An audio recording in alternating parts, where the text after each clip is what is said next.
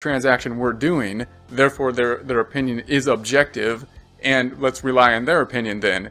And of course, in this case, we're relying on a third party who is a professional, in one, that they should have the knowledge in terms of whether something is correct or not, and they should have the standards, in this case being a CPA regulated by the regulations, to act independently. So that's kind of the reason we would trust the third party. So independence becomes a huge thing. Now, you might be thinking, well, how does the CPA firm get paid?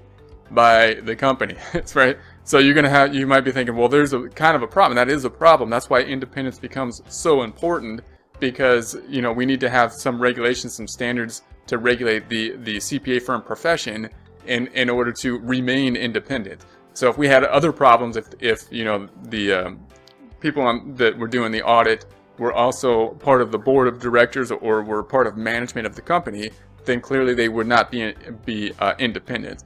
And we'll take a look at a lot more kind of rules in terms of what makes someone independent, what makes someone not independent, and we want to be independent both in appearance and in actuality, so that we can be someone that both parties can rely on in this transaction. What are assurance services? So categories could include provide reliability, or we can have organizing information into certain form or context. We're going to be focusing on the providing of reliability. That's the most common idea of the assurance. When we think about the financial statements, we're usually having the confidence in the financial statements.